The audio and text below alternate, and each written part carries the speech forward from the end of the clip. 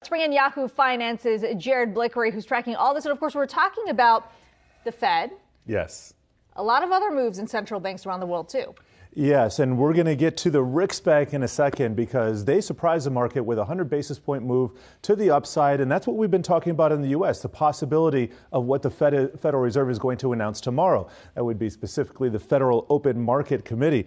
Now, 75 basis points, pretty much a lock right now. We got that WSJ article from Nick Timiraos yesterday that pretty much locks it in. But I think this move just goes to show you what is priced into the market and what is not. Now, we are having a big down day. Well, relatively speaking, it's not big. Let's talk about that with some perspective here. But last time I checked, all of the sectors in the S&P 500 in the red. But what we're looking at here is the strength of the dollar, Akiko. And this is something that has been front and center in the minds of investors. And you and I have been tracking the strength of not only the U.S. dollar, but the weakness in the yen. And that's been a big outlier because, well, guess what? What is the GDP, or excuse me, what is the debt holding by the BOJ to the GDP basis of what they're owning versus what the population owns? Something like 150% of the bonds out there that they own when you compare it to GDP. It took me a minute to find that, but nevertheless,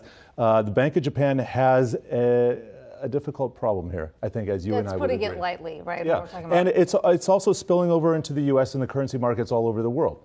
So Bank of Japan, we're going to be watching that, but another central bank, a bit of a surprise. Yes.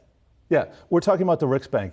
Going back to 1668, and no history lesson needed here, they raised rates by 100 basis points. Now, what I think is instructive, if we can go back to the Wi-Fi interactive, you're going to see in the upper left. Now, this is the Swedish kroner versus U.S. dollar, and we can see the U.S. dollar is up 93, 94 basis points right there. Let's see if we can get a graph. Over the last, let's see if we can get a one-year chart, and we're going to see that it is appreciated considerably.